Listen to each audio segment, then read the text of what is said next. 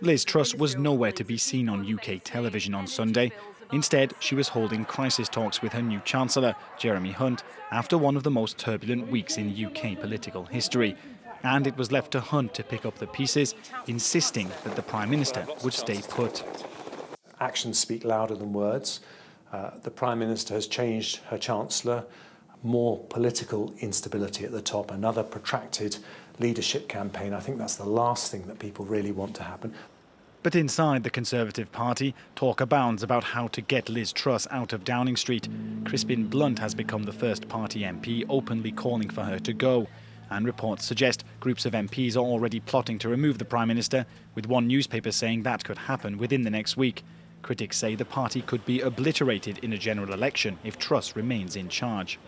So there's been one horror story after another. It's not just about tax cuts for the rich, but about benefit cuts, cuts to public services.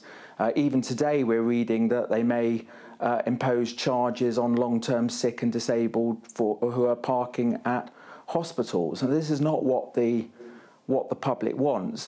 Writing in a Sunday newspaper, Truss said she'd listened and gotten the message. She said we cannot pave the way to a low-tax, high-growth economy without maintaining the confidence of the markets.